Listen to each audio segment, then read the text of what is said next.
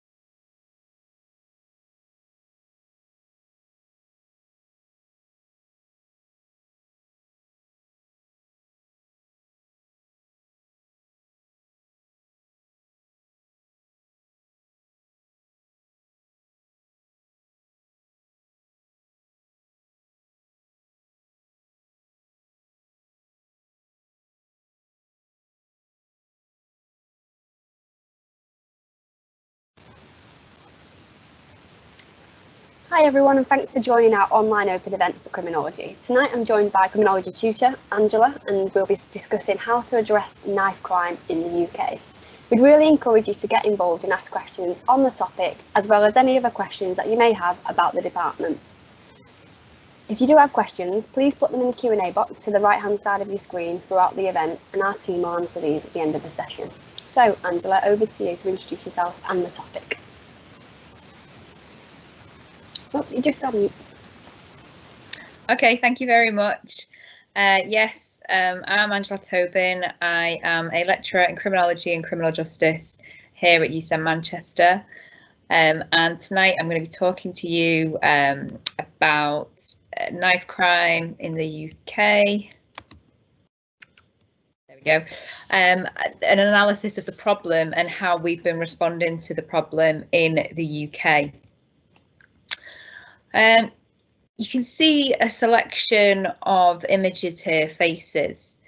And, you know, whilst we hear about knife crime and victims of knife crime a lot in our media, maybe not as much this last few months because it's been a media that's been dominated by COVID and responses to it. But if you cast your mind back to beginning of March and prior to that, before COVID dominated our news, there was a lot of emphasis, there was a lot of talk about knife crime and victims, and there was a lot of talk about numbers. And I think sometimes the problem with numbers is that we forget that behind each number, it's a person. It's a person with friends, relatives, it's a person who's missing from our community, from school, from their places of work. Just as an example, we can see on the bottom right of the screen, Jaden Moody. He was 14 and he was knocked off a moped and stabbed to death in Leighton in East London on the 8th of January last year. We can also see Connor Brown in the bottom left. Connor was 18 and he was injured after being stabbed in an alleyway in Sunderland. So, you know, knife crime is a key problem in the UK and has been for, you know, it's caused a lot of media coverage, certainly the last kind of 12, 18 months, 2 years, kind of pre-COVID. So if anybody wants to have a little think about some of these questions for me, please. What comes to mind when you hear the phrase knife crime? Who are the offenders, the victims, and how should this problem be responded to? They're the kind of things that I want you to keep in the back of your mind as we're talking through this presentation today. One of the big things for us to think about in criminology, and whenever we're looking at any of the issues in criminology, we start by looking at the statistics, what the statistics tell us. In the year ending March 2018, there had been 285 knife-related homicides in the UK. And it was young men aged 18 to 24 who were most affected. So it was young men who were most likely to die as a result of knife crime. And in the year ending March 2019, there had been 22,041 knife and weapon offences dealt with by the criminal justice system. And this represented a 34% increase since 2015. So that presents some key issues, some key problems for us to think about. A 34% increase over a 4-year period is something that needs to be considered and analysed. And this would form the basis of a key point of criminological concern. There'd also, from 2019, since 2012, been a 93% increase in the number of under-16s admitted to hospital due to knife attacks, a 93% increase. That's, you know, a huge increase that puts pressure on resources in a number of ways. It puts pressure on resources in terms of hospitals and their responses. It puts pressure on police. We're talking about under 16-year-olds here. So these are young, vulnerable people, which puts a pressure on families, on schools, on the social services, on children's services that are there to support them. So all these statistics paint a very gloomy picture of the issue of knife crime in this country, and reason as to why we need to analyse this subject from a criminological perspective. One of the first areas that we look at in relation to any issue within criminology is how the government responds to criminology. Now, there was an increase in the use of Section 60 of the Criminal Justice and Public Order Act, and this gives police officers the power to carry out a stop and search without suspicion. The use of stop and search is a very, very controversial, it's a controversial power of the police in this country, and it's come under increased scrutiny, particularly since the murder of George Floyd over in America and the more public discussion about its overuse, particularly amongst young BAME males, so Black, Asian or minority ethnic males. So this has been an issue that's caused a lot of concern, because it is, you know, there's a lot of evidence, a lot of statistics that's been carried out, a lot of research that's been carried out into the use of stop and search, which has shown that it's disproportionately used against young Black, Asian or minority ethnic men. But there was an increase in the use of this legislation. In March 2019, £100 million was given to police forces in England and Wales to tackle the issue of knife crime. So that was an additional amount of money that was given to police forces to try and provide them with the resources, the material resources, to respond to the issue. And in 2019, there was a new piece of legislation that was introduced. This was the Offensive Weapons Act, and it saw the introduction of knife crime prevention orders. There was a range of other things that was introduced to this, but essentially this legislation banned the selling of knives to particular groups of people. So it was something that you could be given a prevention order that would prevent you from being able to buy a knife in the first place. How do criminologists propose this issue should be responded to then? So that's what the government's doing. So we've painted this picture, we've looked at the statistics that's shown us that there's been this significant increase in knife crime in recent years. We've looked at what government has done to respond to the issue. Now we're going to look at the work of some criminologists and how they propose that we should respond to the issue. Case and Haynes, two criminologists, have said that one of the key issues that we need to be really, really aware of is the toxic environment created by adults that children grow up in and the politics of austerity. So Case and Haynes are particularly critical of the fact that, you know, this increase in knife crime has come at a key period of time, and that is, you know, after up to 8 years of austerity. Austerity was introduced in 2010 by the Conservative government, or the coalition government of the Conservatives and Liberal Democrats, and it was introduced in order to try and balance the deficit that was caused after the 2008 financial crisis. Austerity refers to cuts in public spending in order to balance that deficit. So there's been a significant decrease in the money that has been spent in a range of different areas that would support children and public services, be that in education, in the police, in social services and children's services more generally. And Case and Haynes has argued that this creates a really toxic environment for children, and it's a toxic environment that's been created by adults, and we shouldn't ignore that in terms of our understanding of the issue of knife crime in this country.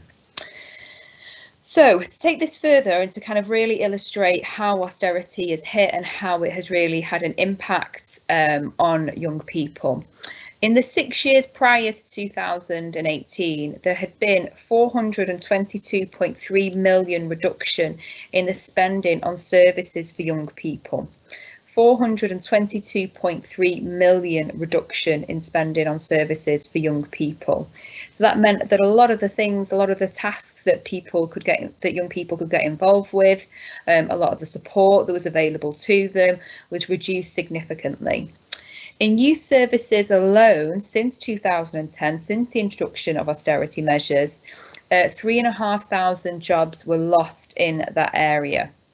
600 youth centres were closed and 130,000 places in youth centres were lost. And this represents the consequence of this, how this is experienced by young people, is it means that they can't go to places within their community for leisure purposes. They don't have a place to go and play pool, for example. Youth centres would frequently, and certainly, when I was a teenager, a youth centre would be the place where you'd have a local police officer who would attend sessions once every few weeks, but it'd provide you with an opportunity to get to know your local police officer, which meant that if you knew the police officer in your community and there were any issues as far as knives and violence, etc., you had someone to turn to, someone to talk to about these issues. But the consequence of all these losses meant that there was a reduction in services available for young people to enter, to access. And Case and Haynes in particular point to this as being a key factor as to part of this toxic environment that's been created for young people. Research from Trainer in 2017 shows that the fear of victimisation leads to young people carrying knives. There has certainly been a lot of media representation about knife crime, and that generates a lot of fear for young people. They become fearful. Parents are fearful of their children going out into the streets because of an increase in knife crime. And actually what that fear does is that they think if there's other people out there carrying knives, the best way to protect themselves is to carry knives themselves. This has been a particular concern for those people who feel that they aren't protected by the police, or if they feel that they're discriminated against by the police. And this is certainly findings from some of the studies that have been coming out of Manchester University recently around young Black, minority Asian young boys who feel that they tend to have really negative experiences of the police. They don't feel that they could go to them for support. They'd be treated as a suspect rather than supported as a victim. So that fear of victimisation, combined with a lack of trust in the police, can also create the problem of more and more young people carrying knives. And then the more knives that are on the street, the higher the chance of knife crime being an issue. Becky Clark's research has also shown that the increase in police power and the increase in the use of the Section 60 order that we mentioned in the last slide has led to more and more young people not trusting the police, so therefore wanting to carry knives in order to protect themselves when they don't feel that they'll be protected by the police. And this is all part of what Case and Haynes talk about, was that really toxic environment that's been created. The fact that, you know, there's not the opportunities for young people to have to be supported in their areas. There's not the places for them to go for leisure purposes in evenings and at weekends, etc. And that, combined with a lack of trust in the police, a lot of fear around young people because of all the media attention around knives and knife crime, and an increase in the police using stop and search measures to stop and search people without suspicion in case they are carrying knives. That's just created a really, really toxic environment. So one way in which this country is currently looking at responding to this issue is by following the model used in Glasgow. And the model that they used was all part of their violence reduction unit. Now, in 2005, there had been 137 murders in Scotland, 41 of which was in Glasgow. However, by 2018, the murder rate had fallen to the lowest level since 1976. So what criminologists are really interested in is what's happened in this period of time from 2005, when Scotland was described, when Glasgow was described as the murder capital of Europe, to 2018, when the number of murders had dropped to the lowest levels since 1976. Criminologists look at this and say, okay, so what's happened in Glasgow? What have they done? Well, the Violence Reduction Unit that was opened in Glasgow took the approach that serious youth violence, and that's the name that they prefer to give to the youth crime problem, they call it serious youth violence. They said that it's a health issue and it's treatable and preventable. So just as the way in which we're encouraged to have a healthy lifestyle, to exercise, to eat healthily, to all these different things to prevent illnesses and treat illnesses if we're suffering with health issues, the Violence Reduction Unit started with that premise that we can treat and prevent the problem of serious youth violence, the term that they use to describe youth knife violence. And this approach, it's called a public health approach, and they sought to uncover the underlying causes of violence. So what was it? What affected young people? Why did they become involved in violence? And they did this by talking to people who were deemed to be at risk of getting involved in knife crime. And the key response to these young people is that support was offered to them from a range of different agencies. So support was offered to them in terms of their health, particularly mental health, certainly issues around alcohol and drug use. Help was given to them in terms of their education. Statistics showed that there was a significant number of people who were involved in knife crime that had low attainment levels in education. So support was provided to them in terms of education in order for them to get the qualifications to, provide other opportunities for them in life, and support as far as housing too. So rather than, it was essentially the idea that the people who were at risk, they would be supported, to provide them the support that they needed to have a good style of living in order to try and prevent them from committing knife crime and getting involved with knife crime. And it was this approach, this public health approach, that was really, really successful in Glasgow and saw the big decrease in terms of the number of murders that happened. And this is the model that a lot of criminologists in this country propose should be used in England to deal with the problem. So the Violence Reduction Unit in Glasgow, the criminologists argue that we should use this model to try and prevent and treat the issue of knife crime, so that we don't see knife crime rates continuing to increase in this country. There are a number of key criminological issues in relation to this subject. One of the big areas is issues around ethnicity and race. Knife crime, and certainly media representations of knife crime, pay a lot of attention to the experiences of young Black, minority, Asian, minority ethnic groups involved in knife crime. There's a lot of issues around media representations, how issues are represented in the media, scapegoats and moral panic, some of the key theories that we look at within criminology. Another one of the key issues in relation to knife crime is the role of the police and the powers that they have, and the impact that police powers have on communities. There are a lot of questions around punishment. How should we punish knife crime offenders? How should we punish those people whose actions result in loss of life, particularly of young people, or in serious harm being done?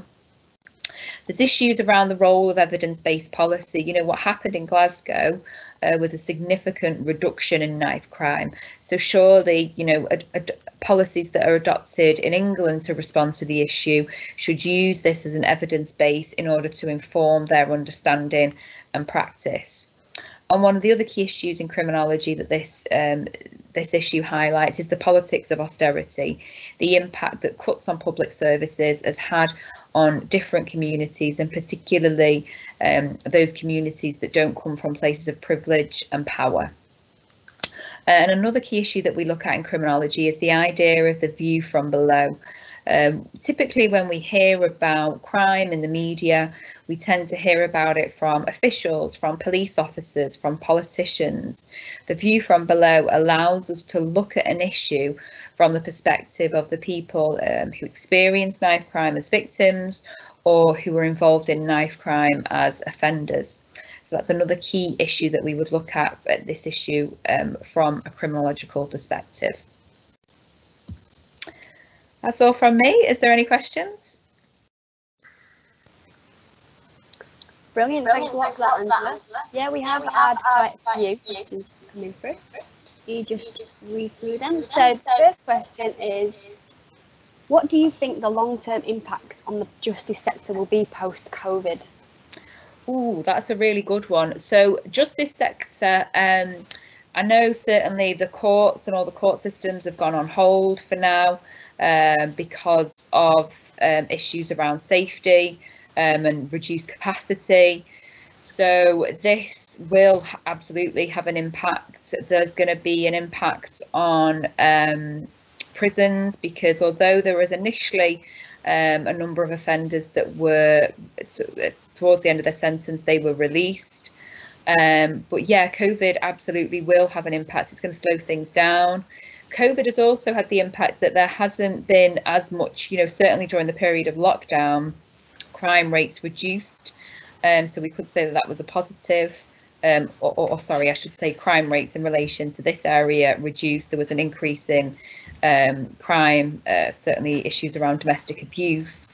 But knife crime as an issue fell because people weren't out and about. So yeah, in terms of an answer, I don't think I have one, but absolutely it's an evolving situation, and yeah, the COVID situation will absolutely have an impact on the justice sector. Another question we've had through, what can society do besides awareness campaigns?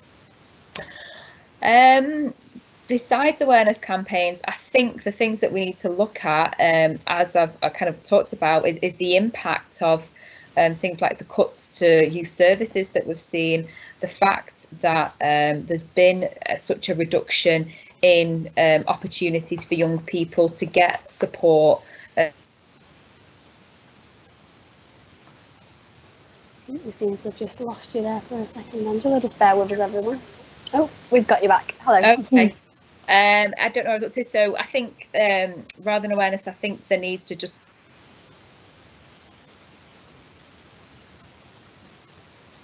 Oh no, looks like we've lost you again.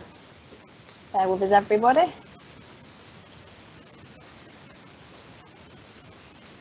Just waiting for Angela to get her connection back. Will just be a moment.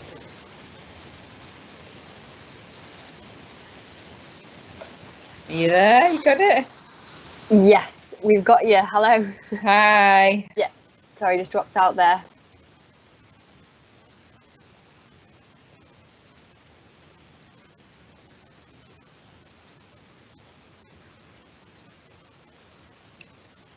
We do look like we are having some issues with the connection. We'll try and get Angela back and have a go one more time. Angela, can you hear us? I can hear you. Yeah, we've got you now, and then we'll just hopefully you won't drop off. Okay. So I'm sat right next to the router, so I'm not sure what the issue is. It's technology. Yeah. Did you get all the answers to the last one? I'm not. Where did it cut out? It can just cut out at the start. Okay. So I think the question was, what else can be done aside from awareness campaigns? I think to go alongside awareness campaigns, young people need to feel part of their community. They need to feel like they've got opportunities. That they need to feel that they've got good reason not to get involved with these things. That they'll be able to, live successfully without the need to get into these problems, and to support young people when they do face problems.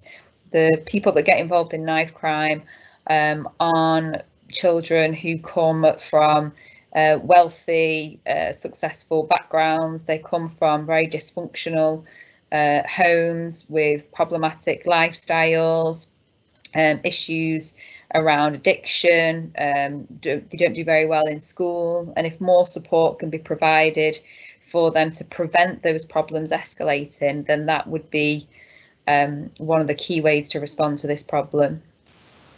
Absolutely, yeah. Another question we've had through is more related to the course and the career aspects that would be related to the course. So somebody said, what kind of jobs can you do with a criminology degree? Okay, yeah, so I think the really obvious ones in criminology are to go and work in the criminal justice sector. So police, prisons, probation, youth justice is another really popular one. A lot of work within charities, a lot of work around domestic abuse, domestic violence, drug work, working with addicts, recovering addicts, alcohol services. But then there's also, opportunities as far as careers in teaching, in local government, looking at issues of importance such as housing and homelessness. I've had a few students in the last couple of years go and work in the homeless reduction schemes that are involved in Manchester as part of Andy Burnham's commitment to end the problem of homelessness.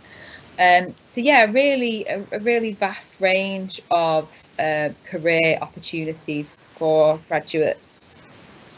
Brilliant, thanks for that. Somebody's asked, what is teaching like at the moment? Are we on campus much? So we have a socially distanced timetable at the moment, which means you're in 50% of the time and remote learning the other 50% of the time.